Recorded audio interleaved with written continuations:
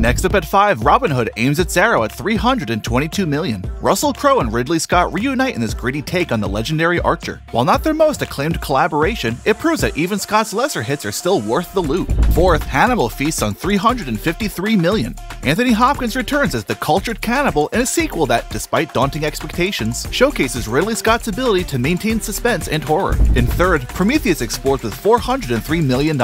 This ambitious sci-fi epic marks Ridley Scott's triumphant return to the alien universe, asking profound questions about humanity's origins and reminding us that in space no one can hear you scream with excitement. Second, Gladiator battles to $503 million. This historical drama is a cinematic coliseum where Russell Crowe fights not just for survival but for vengeance, in a film that's as much a visual spectacle as it is emotional odyssey.